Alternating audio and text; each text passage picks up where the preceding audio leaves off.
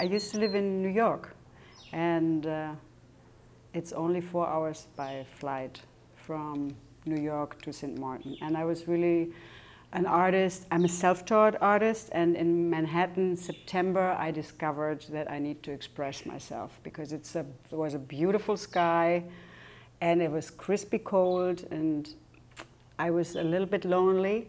So you feel this beauty and sadness at the same time, and that's a contradictory emotion. So I felt like I need to express that. So I got involved. I bought some paints, and I tried, and it didn't really express what I wanted to express. So I took another class, and slowly the art took over my life. I became really, really engaged more and more into painting. And then New York City is really tough to live in. It's a big city, it's very inspiring, but I was an artist. I showed at a couple of galleries, but I felt I need a bigger space and I need a studio to work in. And so we looked to get out of the city and into a different environment. And we found St. Martin, and it's beautiful. And 14 years ago, I built this studio. My sister is an artist too, and she was living in Hamburg at the time, and she joined me a few years later.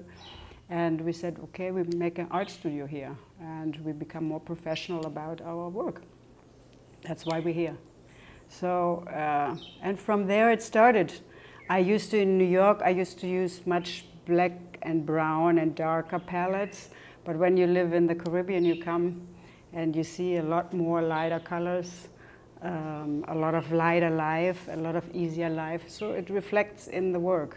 You know, you go from representing the water, the sunset, the people, and I really discovered abstract. And so the main work that you've seen here is the palettes. It's based on the palettes where you mix the colors, because sometimes unintentionally you see something beautiful, or because of an accident some color falls down and it looks great. It somehow touches you. So I like that idea of having something of an intention a little bit, but also have the fact that it just happens. And then you discover it afterwards and see what's good about it. So you see some work that has just dots because, you know, sometimes the circle is like the circle of life. You have a lot of colors and dots, and you start from the beginning to the end, from the beginning to end. It's just like life. And for some reason, it's a very satisfying movement.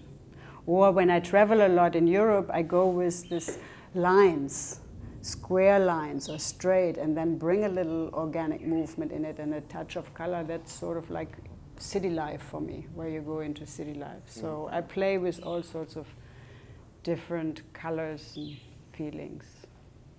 What makes people really happy, what makes me really happy, is the connectedness that you can feel to other people. That really, there you get some satisfaction and happiness from. And that's what I do with the work also. I have one big painting, and then I take an image or a part of that painting and I reflect it on another painting. So I connect the work that I do with each other, which is very gratifying for me. When you talk to me and when you learn about the work a little bit, you'll find everything connects together. I always liked the female figure, and I didn't do abstract at the beginning. And I like the idea of bringing something out that has to do with energy and is not so easy to grab. And when you just look at sometimes colors, I happen to look at my palette where you mix the colors, and I really felt, even though that's a totally random thing, I did it. I put that paint there to mix. So it's my work, and it's totally unintentionally, and that I thought it was really beautiful on itself. And then people say, well, what is this now? I said, well, this is the backside of my palette, which is where I get the inspiration from, which is sort of a funny statement to make, because it means that life is beautiful in areas you wouldn't expect it normally to be.